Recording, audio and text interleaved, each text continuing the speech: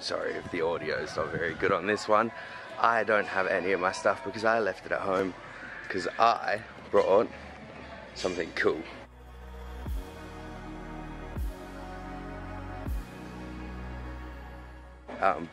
It's a little bit expensive. I'm a little bit nervous about it because I don't know how to use that thing at all. So it's even more awkward because I don't know if you guys can hear any of this. So I don't even know I'm going to use any of this footage. But we're going to mount those. Well, actually, I'll start with, it's been a silly long day. I finished work at like 6 o'clock in the morning. Got home, went to bed. Got up at 10, had to take the work ute to work, drop it off there. And then we went and picked up this thing on my shoulder, which we'll have a play with later and see how that works. And I'm struggling to think of ideas to make a video for today, so we're gonna mount those enclosures together.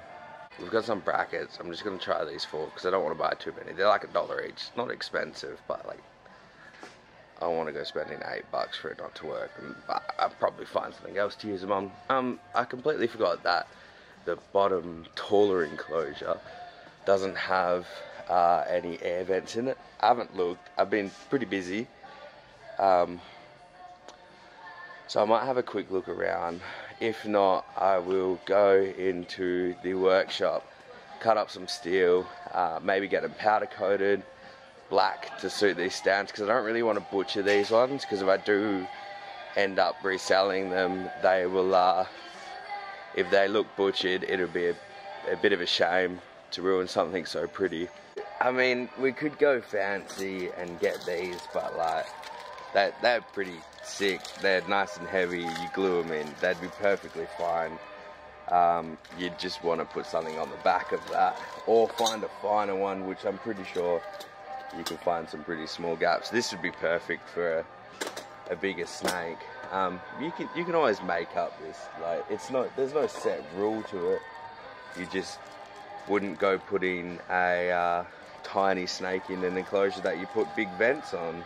These are just drainage things for like showers and stuff like that, so you can definitely use them, but they are expensive, so I don't think I'm gonna go with that, because I need 1, 2, 3, 4, 5, 6 or 8 or 4, could be 4. I hope it's 4, that'll be easier. I don't think we're gonna find anything today, and I'm starting to run out of money, so let's go home. Alright, so we're back at home. I didn't finish the video yesterday. I got caught up. I caught up with a mate at Bunnings, and I ended up going out with him. And it was nice to have a little bit of a break after having such a hectic week, and then getting off night shift.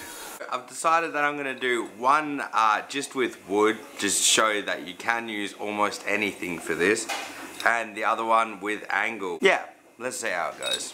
Like I always say, make sure that your screws are not going to go through whatever you are drilling and the side of your enclosure, because it doesn't look neat at all. So basically all we're going to do is put one here over in this corner and one down here, and the idea of that is when you slip the other enclosure over the top, it just kind of holds it in place from slipping backwards and forth. Obviously it's not a solid mount, so you can't, like, it doesn't become one piece. It's just a guide to help it stay in the position without it sliding off. Connecting enclosures together permanently can be a bit of a pain if you have to move them, but it does make it, if you accidentally bump one, that the other one's not going to slowly move to one side, end up hanging over, and then you've got to move it all back. So it's a little bit less maintenance if you give it sort of a guide, a push rail that it can't, like a barrier that it can't get past, and that's all that this is. If you did want to make it permanent, you just drill this side, slip it over the top and drill the other side, but I'm not doing that today.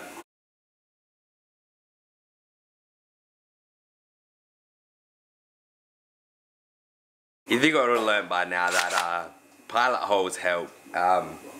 makes the jobs a little bit easier. But no, I didn't drill them originally, but I'm going to drill them for this one because it's going to make it way easier to do this corner piece. The idea of these guides is that we slide the other one over the top of this because they do have these lips. If you don't have these type of enclosures and it's just flat, you can put them on the outside. You can find something a little bit nicer to make it out of, and that way it just stops your enclosures from sliding left and right. So we'll chuck this other one on top of this one and see if it slides over okay.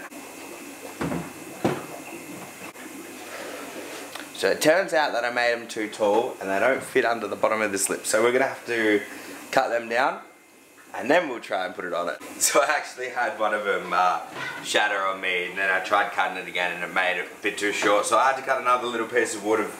It's just a scrap bit of wood that I got lying around. So now they're only just sitting over. Let's try and put it on and see if this one works.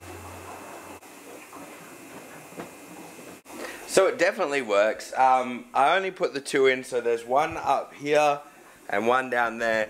If you wanted to make it a little bit more stable than this, you could put 4 in there, or you could even put 5. You could put a guide rail on the front lip here to stop it from going, but I've just got one in that corner and one there. And now when you push it to the side, it'll only go that far. It does twist a bit. You pull it this way, it only goes that far. The only way it can fall off without hitting something is forward, because I don't really want to put anything at the front. And to stop that, you could just put like a little bit of wood here and drill it together, and that way it'll hold it down. But then again, that makes it a permanent fixture.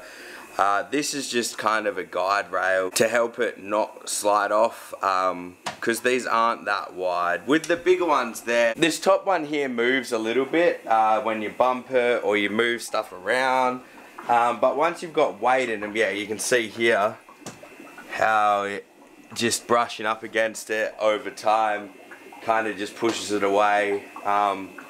So you know, you could screw them together, or you could just put a little bit of flat bar behind it, you know, just a very thin guide to stop it. Or I mean, you could even just go in here and drill a screw directly down through it, and that'll hold it there as well. So there's really millions of ways you can do this. It's just a preference thing here. This whole enclosure is one enclosure. It's great and it works, but it is huge. It is a pain to move. These ones were originally designed for shops, and then the shops sold them out, and there's a few of them floating around where I live.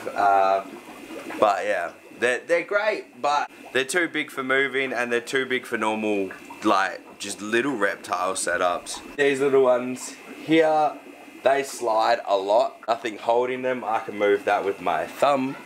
But if you just put a little bit of bar in between there, or a piece of wood, or basically anything, and just drill it to both of them, it'll stop that problem. But I'm not really fussed about those ones at the moment, because it's not a real big problem. They're not stacked as high, and they have a greater surface area. Like if I pulled this enclosure all the way out here, it would hang over and it wouldn't slip. Whereas these ones aren't flat across the top, they've got little lips here.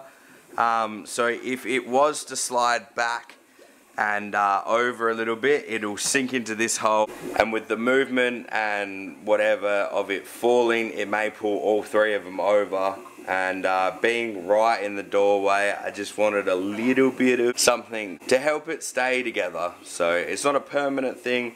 And if I was keeping these and I knew all 3 of these were staying together forever, I would probably drill these together.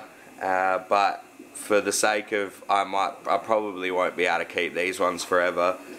And I'd have to sell them on. I wouldn't, selling things together like that may bring the value down on them.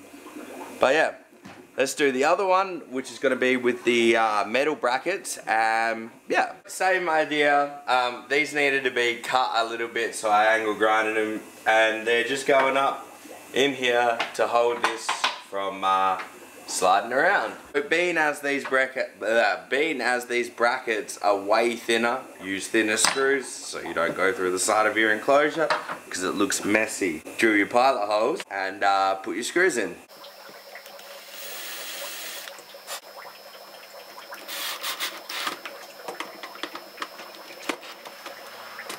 And just repeat the same thing on the other side, and then we're gonna go chuck this thing on the top. I actually decided that I would put all 4 of them on there because originally I brought 4 of these brackets, 2 for the top one and 2 for the bottom one that we just did. But we used the wood there, so I decided that I'd put 4 up here and see if it is any better to have one on all 4 corners. So we're gonna try it on the top and we'll see how it goes. Now can you get me the picture?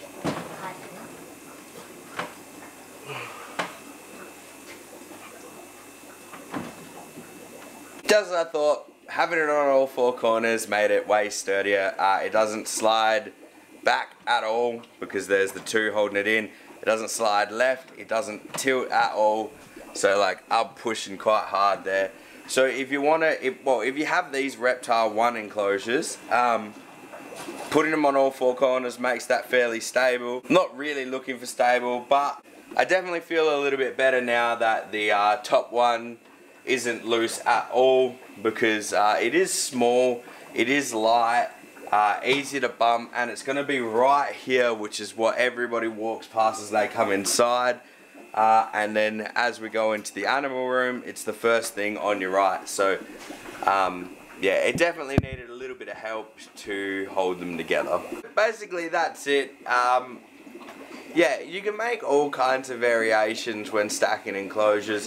Have a 90 if they don't line up directly on the side. And if you guys want any information on that, I'll happily do a video about doing uneven ones like these ones. These ones just here, they're all uneven. And if they were your only enclosures and you weren't planning on selling them, you could well and truly bolt them together, or you could just drill through the top one into the bottom one. There's a million ways you can do it. This is just a nice way that I thought on the Reptile ones that you won't see anything from the side, you won't see anything from the front, so it looks real clean. But yeah, so I'll give you a quick update. The fish are looking way better now. They're doing quite well. They're a lot less shy, and the swelling and the redness of their gills have gone down. I haven't got too much more info on this, but I think it may be working a little bit better by extending the top of that lift. Everything else is basically normal. He's doing quite a lot better. He's not sinking half as much.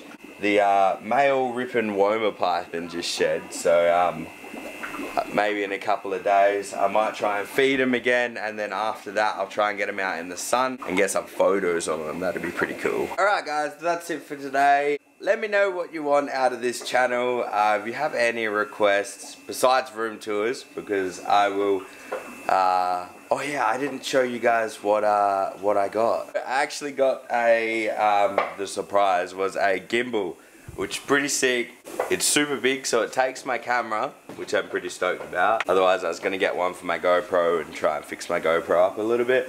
But yeah, I'm gonna try and learn to do some like cinematic shots with that, and expand on my knowledge of photography or videography or whatever you'd call videoing things. Once I've figured that one out, I'll try and do a room tour and go through what I do and don't have and what I will want. Basically a giant wish list of things, and probably in that video I'll do what I want to see happen to my collection in the next year. So that should be an interesting video, but yeah. Alright guys, take it easy, stay awesome, and remember, you can't fail if you try. See ya.